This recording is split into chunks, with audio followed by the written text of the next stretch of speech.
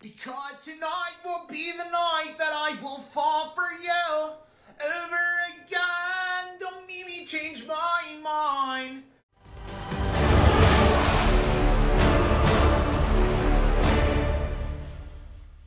Hey, what's going on YouTube? This is Devin coming back at you with another video today in Pub Stomp MTG, and no mom, this is not a phase because winter is absolutely exuding angst. I mean, just look at the card and tell me this is not just an angsty teenager. Besides that point, let's read what this card does because it is pretty unique in what it's doing and could be a little salt-inducing. So for 1 red, black, and a green, legendary creature, human warlock with War 2 and a 3/4 body. At the beginning of your upkeep, each player draws 2 cards, and he does have Delirium. As long as there's 4 more card types among cards in your graveyard, each opponent's maximum hand size is equal to 7 minus the number of those card types. So Winter looks like he's a pretty good friend, but all at the same time just backstabbing you with that last ability. Almost like a Jin-Jitaxis in the way where your opponents won't necessarily have a maximum hand size anymore, mainly because you have Delirium and you have 7 card types in your graveyard so that your opponent just essentially can't keep their hand. So this seems like a very fun group hug and also a group slug deck in a way where, because it's kind of matching both of those elements. So that's what I will be discussing today. I will be discussing some cards that you should add into your deck, and let's get started.